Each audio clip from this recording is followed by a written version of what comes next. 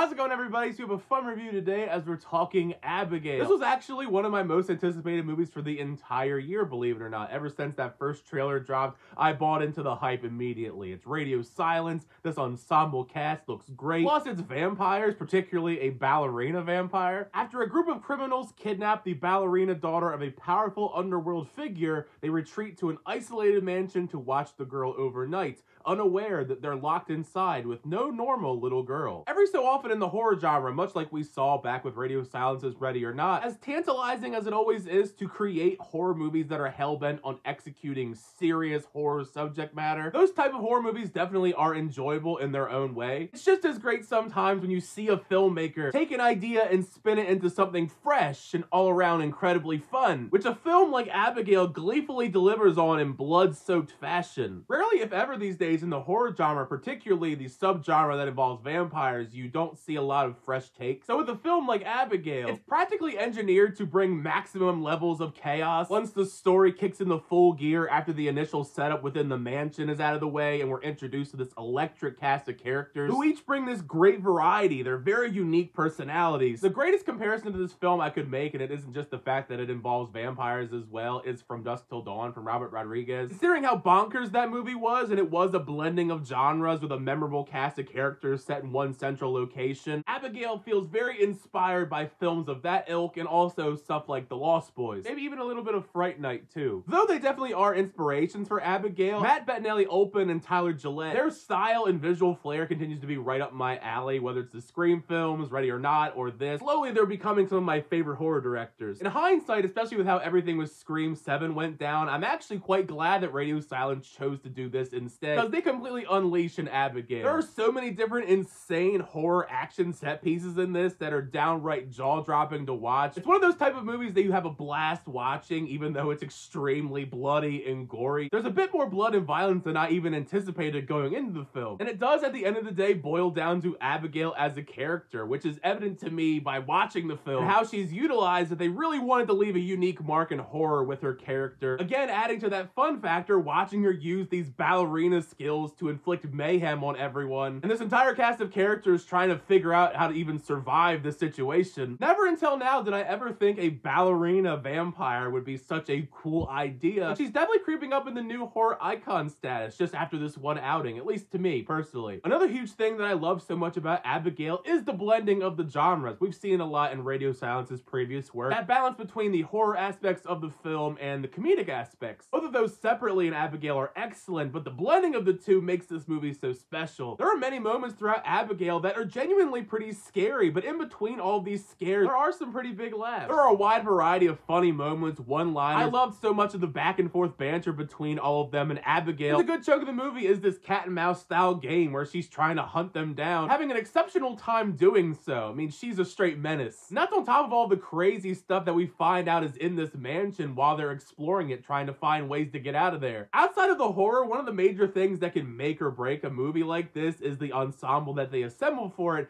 and Abigail has one of my new favorite ensembles in a horror film. Pretty much everybody in this is perfectly cast. There's so much to enjoy about each and every one of these characters. Realistically, I definitely could go down the entire ensemble cast and praise everybody, but there are some major standouts I want to give even more praise. Firstly, we have to talk about Dan Stevens, who now is 2 for 2 for me this year between Abigail and Godzilla X Kong: The New Empire. He finds new ways to just be such a charming delight on screen. Though, with this character here, he does come across charming, but as we also learn down the line, he's also fairly diabolical. You have to remember, these characters at the end of the day are criminals. Kathryn Newton is someone I'm very hit or miss on, depending on the project. I like her a whole lot, or I'm not that impressed. But here in Abigail, I enjoyed her performance a whole lot. She has some sassy one-liners, bringing a good amount of laughs, even as her poor character gets put through a whole lot of shit in this movie. Also, a major scene stealer I think a lot of people are going to love in the film is Kevin Durant's character. Out of everyone, he has some of my favorite moments, being this sort of strong goofball character. Being a big fan of Euphoria, it did make me a little bit sad to see Angus Cloud in this because, of course, he passed away not too long ago. I'm not entirely sure if this is his final on-screen performance, but it's a solid one. However, the big major standout performance in Abigail out of this ensemble by far is Melissa Barrera. She is a true star in this role as Joey. To me, she's the most likable of the bunch, and she gives this grounded yet confident performance, and was the character I was most invested in not only surviving this, but learning more about her backstory compared to these other characters. At this point in time, 3 movies in with the 2 Scream films, now Abigail, I'm loving this pairing between Radio Silence and Melissa Barrera, and I hope that we continue to see this pairing for the future, whether it be in horror or another genre entirely. Touching more upon that, you would think that the story is very simple and straightforward, just survive in this house while a vampire tries to kill you. There are some very interesting twists and turns that you wouldn't expect in the story that add many layers to these criminals' backstories along with Abigail as things slowly start to unravel and many secrets are revealed. One of the few things I was more mixed upon, as they do spend large sections of the plot getting into heavy exposition dump, lore, stuff like that, but I was having such a blast of an experience it didn't really take me out of the experience whatsoever. It's certainly one of those movies that, because now I know all of the big secrets within the story, that if I revisit it, my opinion will be even better due to potentially missing certain things I didn't catch on the first watch. All around, Abigail is a film that's such a wild experience. It's a really clever, fresh take on the vampire subgenre of horror films. It has a fantastic cast behind it, delivers on some amazing gore, bloody visuals, while also managing to be completely hilarious at the exact same time. Radio Silence has done it once again, crafting another great film within the horror genre. For me,